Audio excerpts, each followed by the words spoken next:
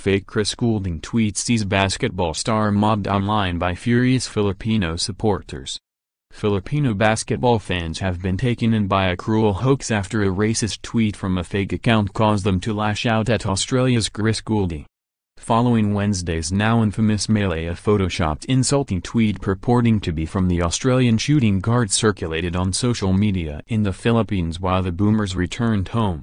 The troll tweet calls the home team and their country trash, after labeling them Filipino monkeys, sparking condemnation of Goulding from those taken in by the cruel parody. Goulding's domestic team, Melbourne United, were quick to release a statement in defense of their captain.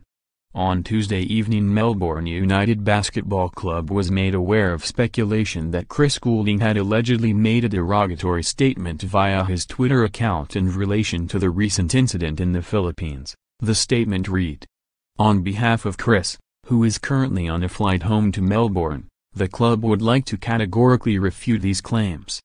The tweet in question has been manufactured, and due to its inflammatory nature, we have chosen not to republish its content. Goulding is the captain of the Melbourne United team, which said he embodies the club's values. "We are disappointed that this has occurred and fully support him during this time," the statement continued. "We would ask the public to please be respectful while we follow the appropriate channels to report this incident." Despite the club's quick actions to shoot down the fake tweet, many online were not aware and reacted as if the basketball star really had posted the comments. "Oh.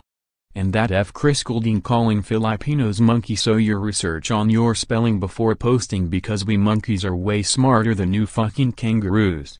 One user wrote, "I am so pissed with this Chris Goulding. We Filipinos are far better than you. And you? You are worse than trash."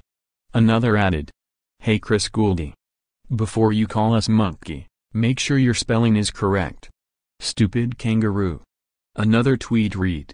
However, a number of people were aware of the fake tweet and were quick to jump to Goulding's defense. "So I'm expected to believe that Chris Goulding has suddenly become a racist. Do you really think Thonmaker would let anyone on his team use that slur and not call them out?"